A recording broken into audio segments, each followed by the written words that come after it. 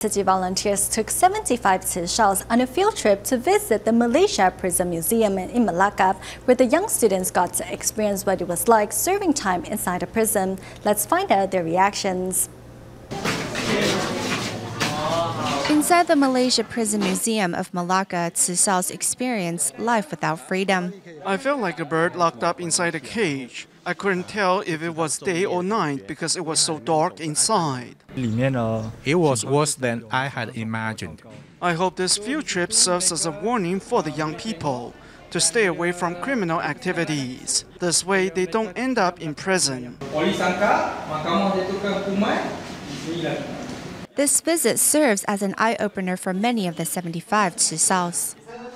During our visit, we saw the place where the inmates were lashed and the area where executions were held. It was pretty shocking.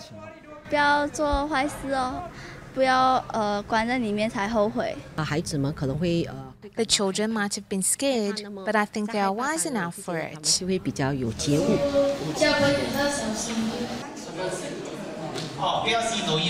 At the end of the day, this field trip has opened the students' eyes to the consequences of what could happen to them should they stray from the right path in life.